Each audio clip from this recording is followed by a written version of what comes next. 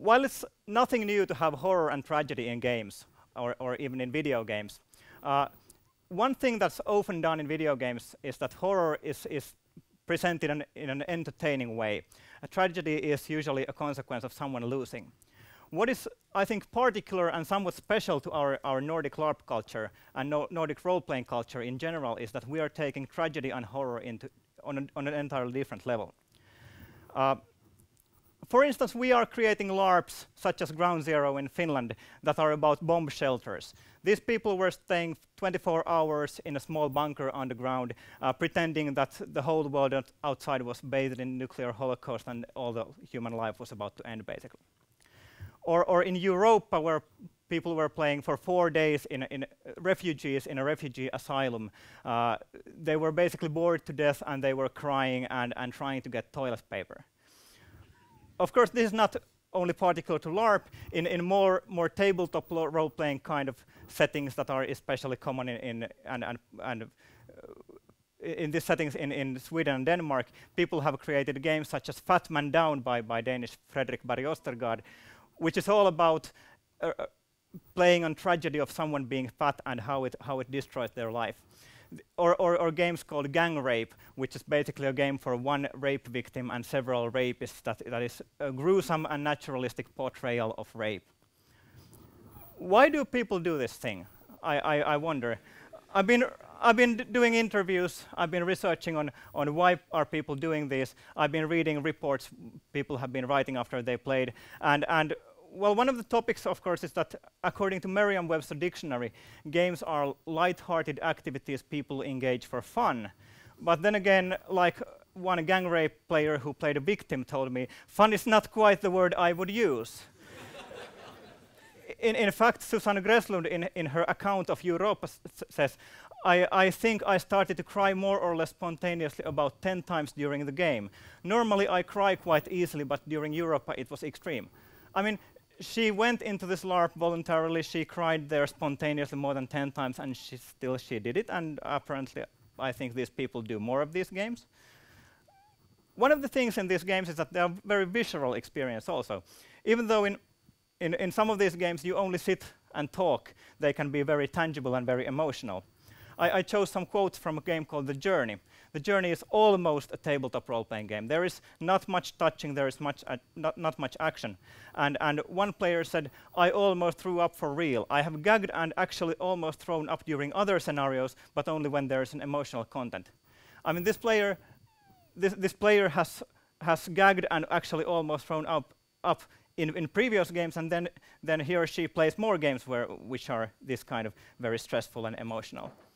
Or another player who said, I was perspiring for the whole game, and I get really nervous. I tend to get really cold, so I was freezing by the time the game was over, which was great for the game. You get that nervousness where your heart starts going a little faster and your hands are really shaky and you get really anxious. It's an uncomfortable thing, but that doesn't necessarily make it bad. I don't know why people do this. One of the reasons, I guess, is they are looking for intense experience. Why does someone do a bungee jump? That is because they want to have an intense experience. And this is what one gang rape player who played the victim role said. I am most certainly happy that I played it. It was very worthwhile experience and definitely the most intense game I've ever played. Some people I interviewed on playing gang rape said that I was a little bit disappointed because it wasn't that you know, I have seen people coming out of it shaking and about to puke, and it didn't touch me that way, so I'm a little bit disappointed. I want to play it again. Another victim said, I saw you sort of, she's speaking to a rapist player here. I saw you sort of struggle, and I was also forcing myself to let you be the horrible one, the most horrible rapist. So I was like, no, this was just way too short. This is not horrible enough. We have to keep on to get the complete feeling of it. So that's why I pushed you, and I hope that was okay for you. So here we have the gang rape victim playing the rapist into a situation where the rapist has to do even more horrible acts to make the gang rape more horrible experience for the rapist. So clearly people are collaborating on making this horrible.